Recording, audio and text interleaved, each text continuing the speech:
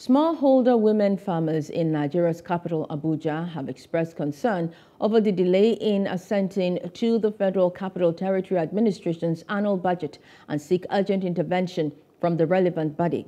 They express worry over the delay and poor allocations of funds for agriculture in the FCT, which they say has persisted for about 3 years now. The Assistant Secretary, SWOFON FCT, added that the delay has impacted their livelihood and initiatives aimed at enhancing food production, thus resulting in a high cost of food in the FCT. The delayed fund has hindered the implementation of training programs, information, extension services, and market access initiatives, which are crucial for enhancing productivity and income generation from these farmers and increase economic development for FCT and the nation at large.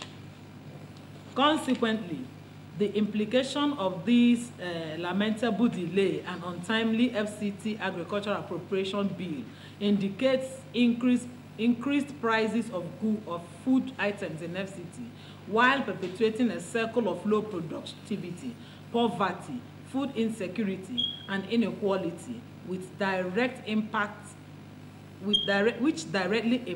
the well-being and development of rural communities. Hello, hope you enjoyed the news. Please do subscribe to our YouTube channel and don't forget to hit the notification button so you get notified about fresh news updates.